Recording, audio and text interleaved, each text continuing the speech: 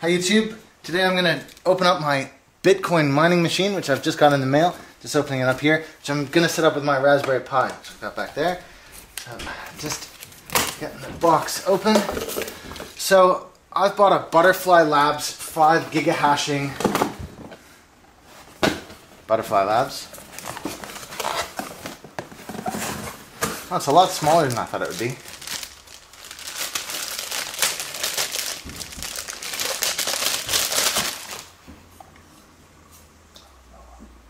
So that's the mining machine right there.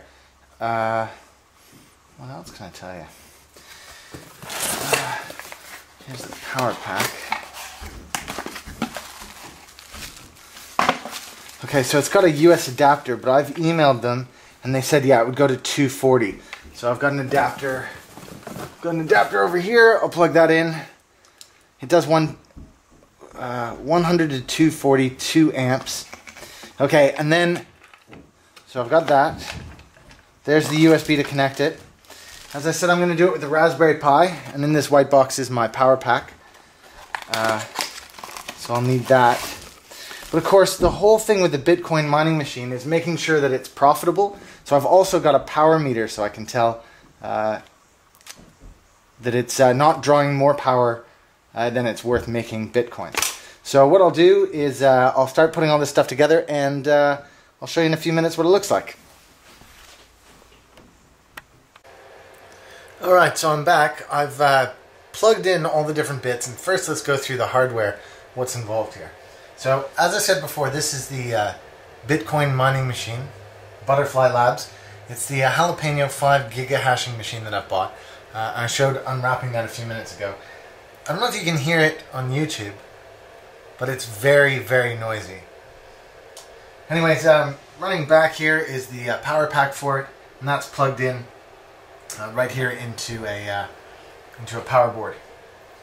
The other plug that you can see here is plugged into my Raspberry Pi, which is running a Wi-Fi dongle, and of course to the Bitcoin miner. The other thing that you can see here is the power meter that I showed earlier, and I've plugged that into another power bar so that basically so it's on the desk and so it's easy to read rather than having it in behind the desk in a difficult space to reach.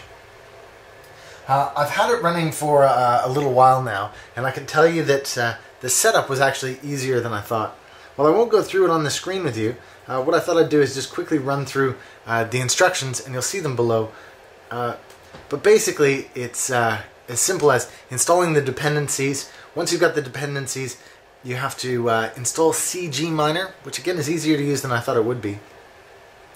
Once that's configured specifically for the type of mining machine that you're using, all you have to do is a couple little steps to set it up into the mining pool. The mining pool actually took longer to set up than the hardware or the software side of it. Once you've got a mining pool, it's really simple. You just do a simple line cgminer -o, then you tell it what pool, what your username and what your password are. It's really that simple. You should have it all set up in no time. It's not generating heaps of money. Now, by the time you watch this video, and God knows how far into the future we are, I can tell you this setup costs about $350 US. At the moment, it's generating about $1.80 US a day. So it'll take about, what's that? Nearly 200 days before we've paid it off. And don't forget, the mining protocol for Bitcoin is only going to get more and more difficult. So it'll be more and more difficult to mine as time progresses forward. So I suspect it'll take about a year to pay it off. So I don't know, it's not really the get-rich-quick scheme you might have thought it was, or that I certainly thought it was, but it is a great use of a Raspberry Pi and a great little computer science experiment if you're interested in setting one up. Of course, I've learned heaps about Bitcoin in the process, how it works, what it's doing, and what this box is doing. And it is fascinating stuff. I do highly recommend the read.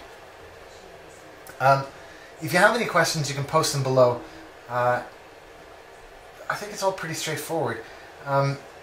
What I should do and I'll do this after it's running for a day or so, is I'll put a graphic on screen now telling you how much it's costing to run per day.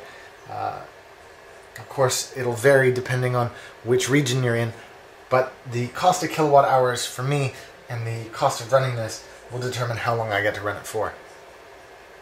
So there it is, my Bitcoin mining machine with my Raspberry Pi. Neat little project. Expensive, probably won't return as much money as we thought, but hey, it's a fun little hobby piece, and definitely something to talk to the friends about. Again, if you have any questions, post them below. Please like the video. Subscribe so you can catch future updates and future projects that I have going on. And of course, there's now a donate button below. If you like the software or any of the videos that I provide, please donate to me on PayPal, and basically I'll use the money directly to buy more stuff for the Raspberry Pi and make more videos. Thanks again.